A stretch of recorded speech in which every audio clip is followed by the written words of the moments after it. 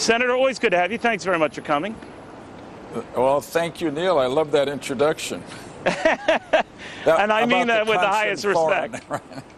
I know you do. Thank you. You got your way on this, but you were arguing it was a bigger issue than just political. That, look, I mean, there aren't alternatives, I guess you were saying, to Gitmo, so shutting it down wasn't a wise idea. Now, the president is still going to push that. Tomorrow we understand he's going to spell it out.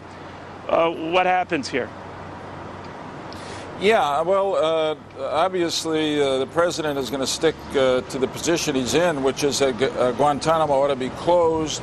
And I guess the basis of that is that it has become a symbol for abuse that occurred there allegedly earlier on. Today, it's actually as good a facility as you're going to find anywhere in the world for holding essentially prisoners of war. But the Senate vote today basically said that the money that the administration asked for the shutdown of Guantanamo was just premature. People are getting nervous about where those prisoners of war are going to go from Guantanamo.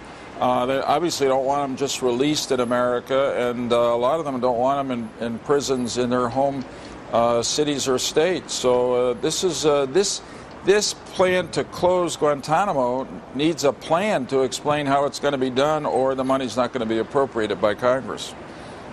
And it's a Democratic Congress, so it's all the more, do you think, embarrassing for the president?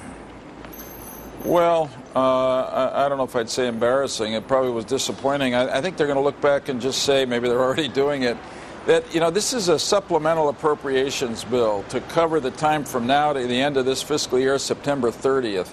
They're not going to be able to close Guantanamo between now and then. So I think they rushed ahead. They got ahead of their headlights on this one. And what's got to come first is a plan to reassure the American people, one, that these prisoners of war who ought to still be prisoners of war, because if we let them out, they'll go back to trying to kill us, that they'll be held in jail. And two, that if they decide that they're going to release anybody, they're simply not going to be released into the streets or communities of America. Senator Lindsey Graham and I have put a bill in that would require that any prisoners that the government determines are no longer necessary, it's no longer necessary to hold them, that they get turned over to the Department of Homeland Security, and the Department of Homeland Security then returns them either to their native lands or to the places where they were captured, not just let go anywhere in the U.S.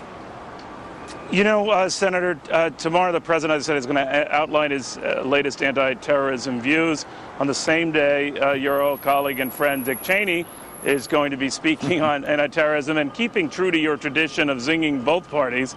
You had sort of taken issue with the vice president last week, I believe, in saying that this president, President Obama, hasn't, I'm paraphrasing here, relaxed, the war on terror when it comes to Afghanistan, in fact, and his commitment there. He's doing more than the prior administration. Where do you stand on this issue? Because it's become a deep political divide right now. Sure.